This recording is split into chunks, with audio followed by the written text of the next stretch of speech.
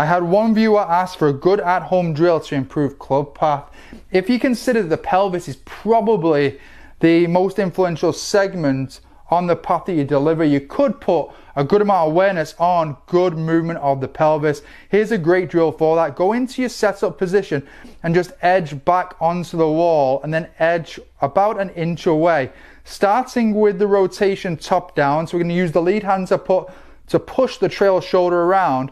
By the top of backswing, you should just be touching the wall here on your trail side. Then I'm going to slide an inch along the wall, keeping my upper body fairly still. Then moving further into downswing, I'm going to keep my upper body pointed down and behind, roll left glute onto the wall, and then push off the trail side to finish nice and tall.